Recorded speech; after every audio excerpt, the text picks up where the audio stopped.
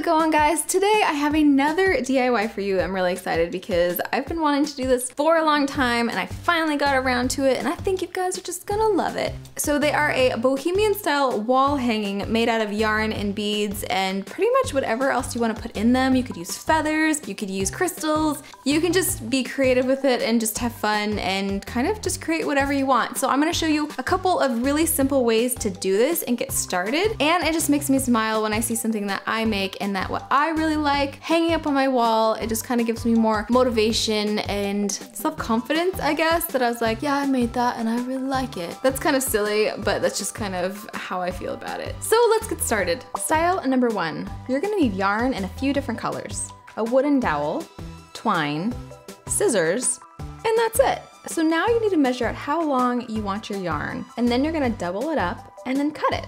I don't really have a specific measurement of how long I really want these. I just kind of line it up on the table and I'm like, that looks good. So the colored yarn pieces are going to be a lot shorter than the white pieces. And then you're gonna cut the other color in the exact same length.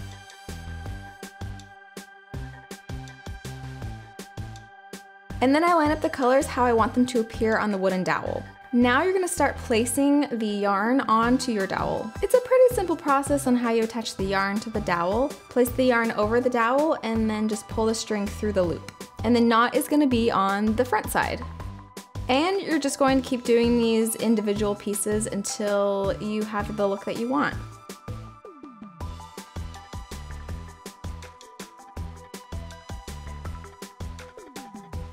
And this is the finished look that I came up with. And now you're going to attach the twine so you can actually hang this on the wall. You're just gonna knot it a few times on both ends and then cut off the extra.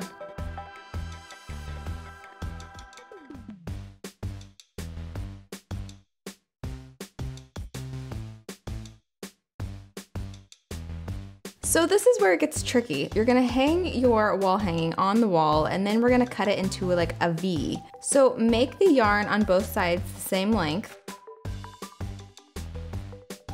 And then you're gonna cut the middle pieces of yarn to the length that you want them. And so now we're just gonna cut it into a V.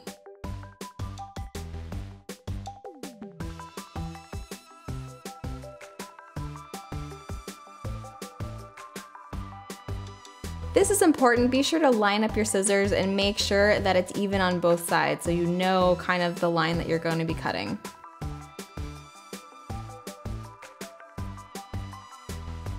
And that's actually pretty much it.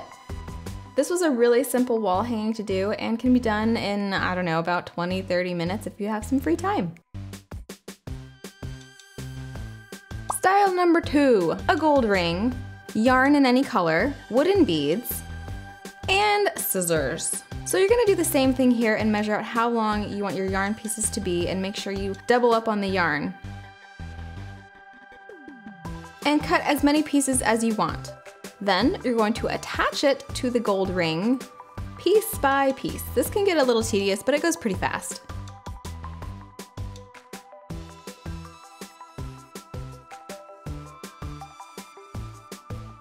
Now that you've attached all the yarn pieces to the gold ring, take your wooden beads, and they can be in any color, and kind of lay them out how you want them to look on your wall hanging.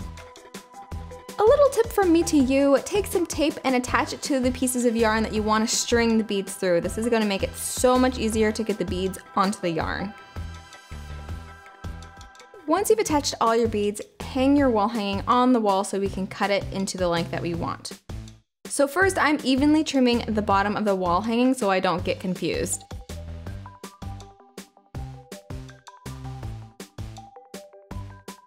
Cut the yarn on each end the length that you want it to be. Make sure it's even on both sides. Then from the middle, you're going to cut it into a V formation once again. If you don't like the V formation, I really do. You can just leave it straight and not have this and just leave it the way that I had it before I cut it into a V formation. And now you are all finished. And you don't have to do the color combos that I did. You can have different colored yarn, different colored beads to match any room that you want to put this in. And here are some more styles of wall hangings that I've done in the past if you need to get some inspiration. Thank you so much for watching this video. I really hope you enjoyed it and enjoyed seeing what I like to decorate my walls with. I have so many empty walls.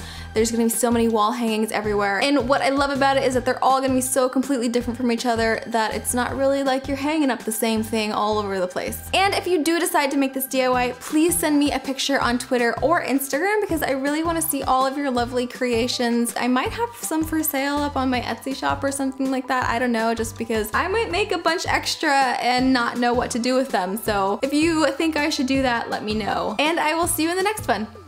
So take your glass jar and a funnel and pour in your distilled water. Next, you're gonna measure out half a cup of witch hazel, and I'm using witch hazel that does not have alcohol in it because I think that the alcohol will dry out your brushes.